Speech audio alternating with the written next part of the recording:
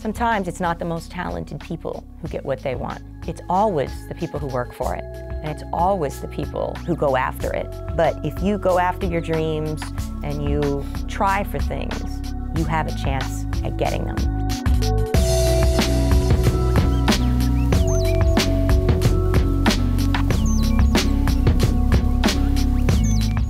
Mindi, it is great to have you here for the Sessions interviews. Thank you so, so much. We had a great time with the panel that we just had here in Illinois. You spoke well, you had great advice to share, and what's amazing about it is you are the sought-after, fantastic saxophonist that is out there. Thank you.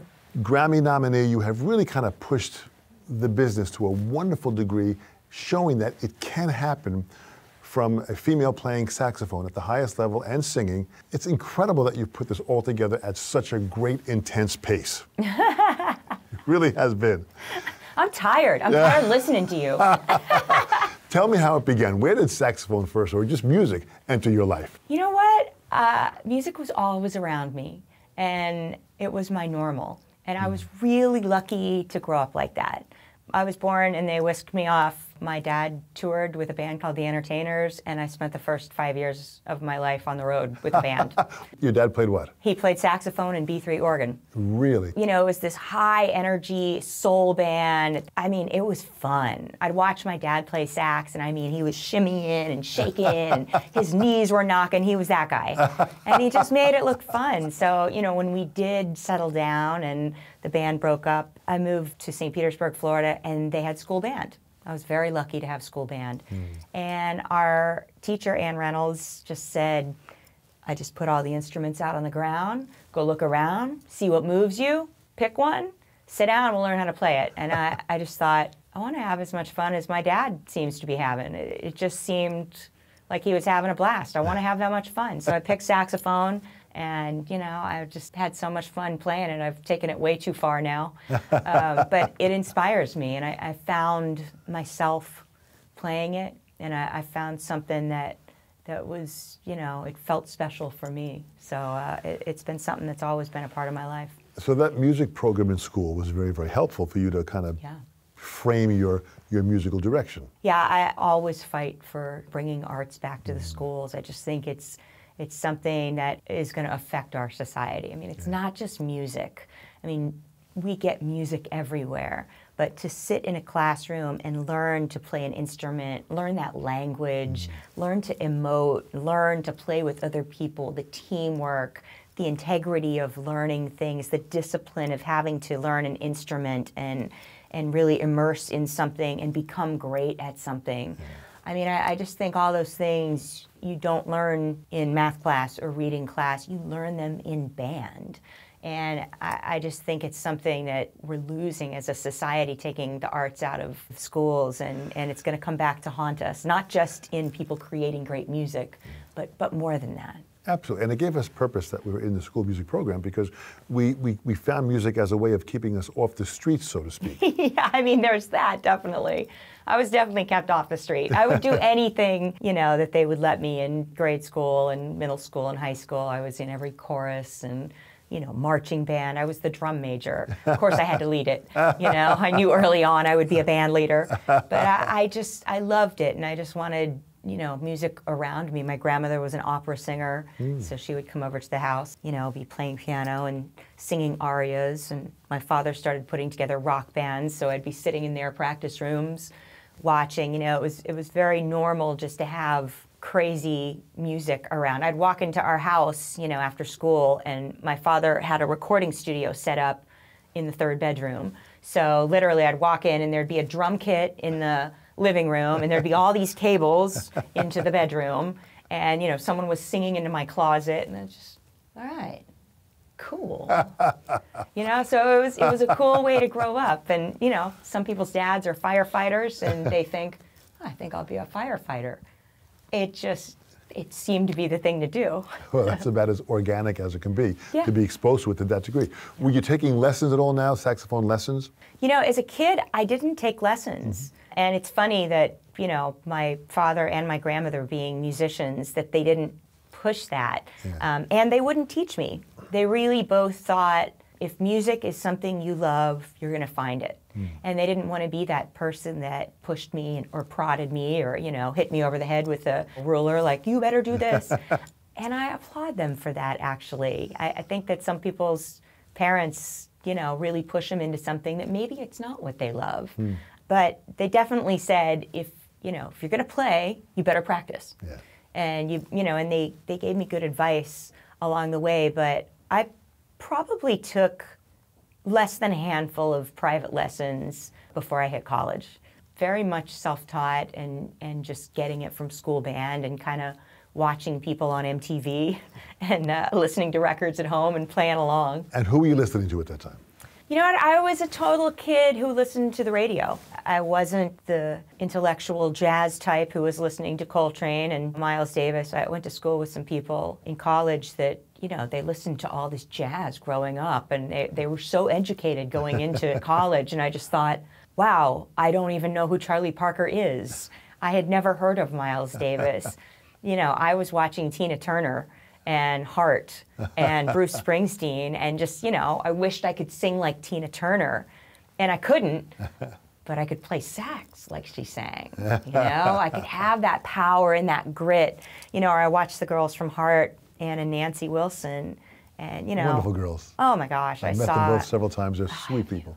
Sweet people. I got to meet them once. We opened for them a couple years ago now, and they were just great. I had to be a geek and just tell them, Nancy, I watched you kick up your leg, mid-guitar solo, and just, you were a girl who had just all this immense power and confidence. Yeah.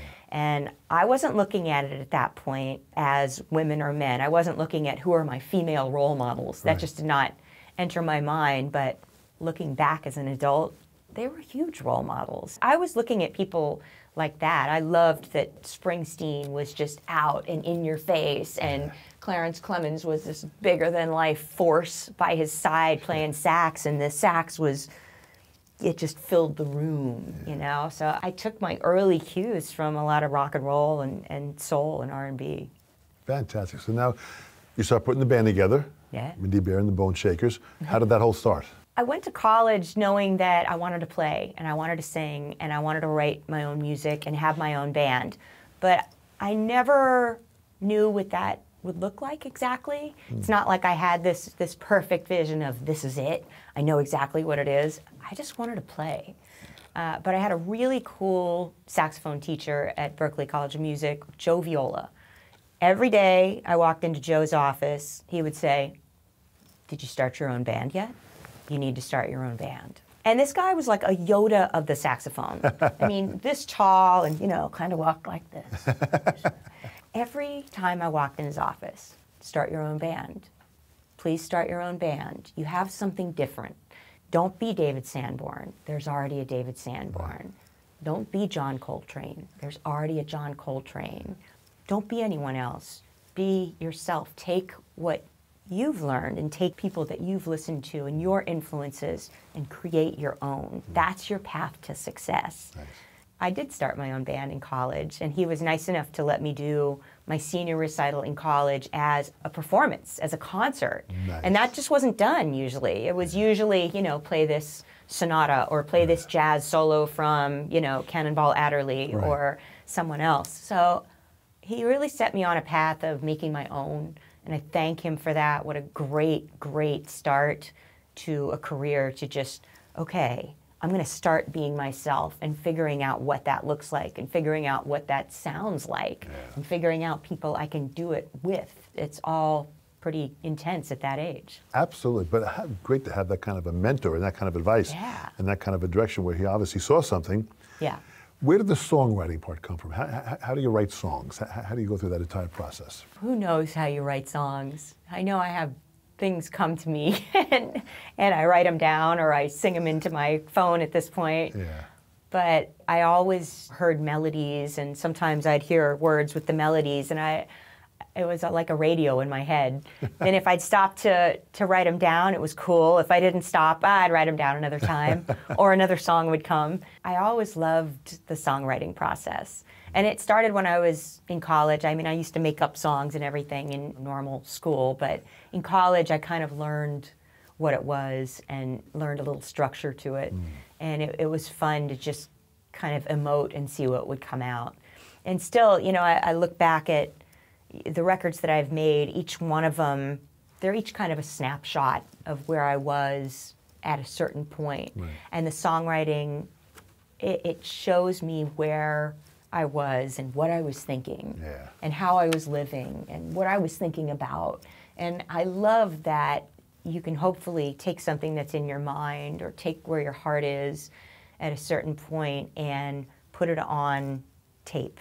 And you can have that as, wow, it's a scrapbook of my life and what I was thinking and, you know, what was going on at the time. So I love songwriting in that aspect, that it can be a fluid part of your life and be that catharsis of thought.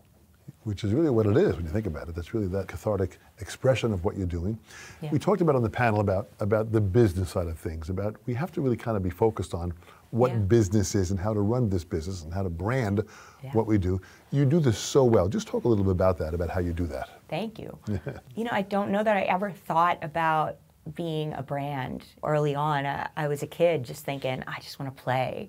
And I love singing and I love making music, and that's, you know, what I wanted to do. But as I learned the business, and I didn't have rich parents, I obviously had musicians as parents, you know, I had to go out there and find my way. And I moved to Los Angeles. Woo! That was not easy. I mean, there are a million sax players out there who could play circles around me, who were already immersed in the circuit, and, you know, they had their gigs, they were rocking.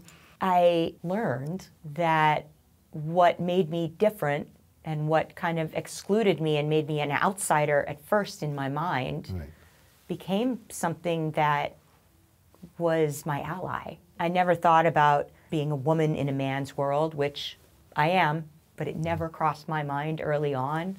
It became something that is my brand. I am a woman in a man's world. And coming from a different musical background, a lot of saxophone players come from jazz. I came from rock and soul, and I found jazz. Trust me, I learned to Miles Davis and Cannonball Adderley and Wayne Shorter and, you know, all those guys in college, and I immersed. But what was my core and what I grew up with really became part of my brand. It took me a while to figure that out, you know. You have to kind of go on that journey of who am I and how do I fit into this huge music business. I was playing for the Backstreet Boys, and then Tina Marie, and then, you know, a jazz artist, Jonathan Butler, and then Duran Duran. It's like, how do you find you in all that? So I had to do some soul searching and figure out who I was. And what I was this, you know, kind of rocker chick that that sings and plays saxophone and loves the blues and loves to make music that's, you know, heartfelt. I don't care if it's rockin' or if it's something low-key. I want to feel. So that is part of my brand. And it's been interesting to put that out there. The moment I became me and realized it and sunk into it, everything started making sense. And it's really amazing how that works out, right? Yeah, it's funny how that happens. But people say that, and I didn't realize it until, you know, I'm just going to be me, and I'm going to do what I do, and they're either going to like it or not like it. And you know what? It's good that I found my place. A great level of self-confidence, and you have a high level of discipline, which I'm very, very impressed with. That's an important quality for success in this business. What drives you? I think making great music drives me, but I think being inspired drives me. And I want to make music that moves me. It's that one thing in my life that is always there that I can draw from. There have been times in my life where I've made music and just thought, yeah, it's just okay. It doesn't move me. That's what drives me. It drives me to get to that place where, okay, I just wrote that song and it was, I want to write that song that just makes me explode when I'm on stage and just think it's the coolest thing in the world and play it and feel like I'm taking the world on every night. You know, that just immense feeling of, yeah, I love what I'm doing. I love what I'm playing. And I think that takes discipline to get to that place, because you have to find what inspires you first of all, and you have to work hard to be able to create it. And that's what I work at. You know, if I'm not on the road, I'm in sessions writing songs with people and trying to craft something that I think is great and that I want to play every night. You know, and if I'm not there, then I'm planning the next recording or the next, what this is gonna, you know, what the next record's gonna look like, and, you know, just trying to make it something that inspires me to grow every day and just makes me feel like, yeah, we're doing it. I can stand on the stage every night with my band and just feel like we're taking over the world. But you're right, it does take discipline and an immense amount of structure to have that freedom, and I love that. Fantastic. What made you spark the idea of writing a book, How to Play Madison Square Garden? I've spent my life touring, and I've spent my life watching bands, and I've made every mistake on stage. I've just done everything wrong, and I've watched people do it right. Yeah. And at a certain point, I thought to myself, why has no one written this down? You know, I've got textbooks on how to play the saxophone and fingerings on how to play these notes cooler and, you know, how to play piano and how to function in the music business, how to get a record deal. You know, everyone's written all these books and there are classes, and there's nothing about how to perform. Yeah. And here's something that I've spent my life doing and watching and studying. So I just thought, I'm going to start writing this down. Sure enough, I mean, it took a couple years of me just kind of, you know, I'm going to go back and I'm going to write that. Ooh, I remember that. I'm going to add this. And it just kept growing and growing. My father was a part of it. My father helped me write the book, and I just said, you know, from your perspective, you know, how does this work? And I would watch him put together bands when I was a kid, so he put in some input. And it was a really interesting thing to write, but I just figured entertainment and being a great performer is something you can learn. Yeah. And it's something that can allow you to take the music that you create that's so heartfelt to the people. It's not just for you. Yeah. You actually are going to connect with people and play your music for them and learn how to make them buy another ticket. Yeah. And become a great performer instead of maybe just a great songwriter or maybe just a great player. If you can expand that part of your craft, I mean, you could go anywhere. This is how people are making a living these days. Absolutely. I mean, people aren't making tons of money selling their records. They're making tons of money on the road with their fans coming to see them. It's that palpable, people can touch you, people can look into your eyes, and you can communicate with them one-on-one. It doesn't happen on a computer like that. So I wanted to create kind of a classroom that maybe could save a couple people a few years of their life in dark and dirty clubs like I did, you know, 6 nights a week, playing and making every mistake. Well, the book for sure has great advice and wisdom in there, which I advise everyone to read for sure. People that are watching these interviews, and I meet many of them globally as I travel around the world, and they're so inspired by them. What would you, in closing, what would you say to this next generation that could give them, you know, just the skills or the tools or the inspiration of what they can do to follow their dream? The music business is a crazy place, and we all do it because we're just crazy enough that we have to make music with our lives, and I love that. I'm going to go back to me in high school, and I'll tell you a short story. Yeah. And I was really lucky to learn something early on that helped me. But when I was a senior in high school, they had this thing called Florida All-State Jazz Band. And they had a symphonic band and a jazz band. And if you were in the state of Florida, you could audition, and they'd choose the best people, and there would be one jazz band and there would be one symphonic band. I did not want in the symphonic band. I thought the jazz band was pretty cool. I knew nothing about jazz, but it seemed that those were the cool kids. So there were 2 alto saxophone spots. And I was like, let's see what I got. I started practicing, and I practiced for a few weeks, and, you know, I had to go to this audition. And then I thought to myself, am I insane? I'm this little chick from St. Petersburg, Florida, playing a saxophone in my room. There's like 50 guys in the state of Florida that are going to eat me up and spit me out. You're kidding me that I even think I have a chance at this. This is nuts. So a few days went by. My father comes in. He's like, no saxophone? What's going on? And I was like, I don't have a chance at this. This is nuts. And he goes, oh, well, I guess you could just quit and, you know, just let it be, you know, whatever. I was like, well, I don't want to quit. All right, fine. I'm just going to go for it. You know, so I went in and I did the audition. And I got it. I got first chair alto sax for the jazz band. Fantastic. And I came back to my dad and I was just like, oh my God, I actually got it. This is crazy. And he sat me down, he goes, you just learned something really, really immense. He goes, sometimes it's not the most talented people who get what they want. It's always the people who work for it. Yeah. And it's always the people who go after it. Doesn't mean they're not the most talented. Yeah.